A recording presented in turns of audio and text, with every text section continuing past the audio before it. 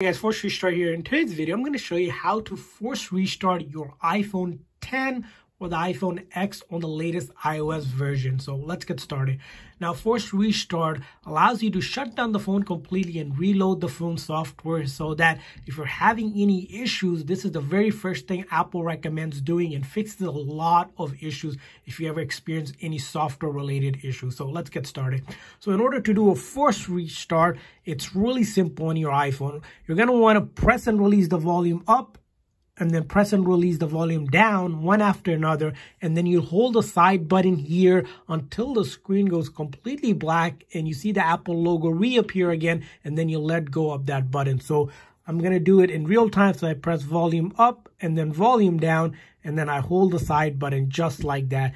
When you hold the side button, you do not slide to power off because that will be normal shutdown. You just keep on holding the button, which is forcing the phone to shut down completely.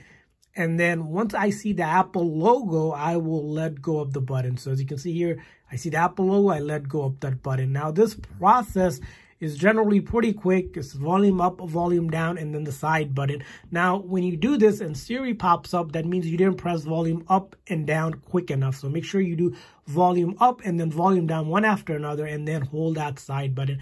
Now, this process that happens will not delete any of your personal data. So all your photos, videos, apps, documents, media will still be on your phone. It's just simply, again, I mentioned, just reloading the code, fixing any software issue, and bringing your phone back to life. So if you are experiencing any issues, it's one of the recommended things to do. So I hope this video was helpful. If so, please make sure to like and subscribe button. Thanks for watching, guys. See you guys next time.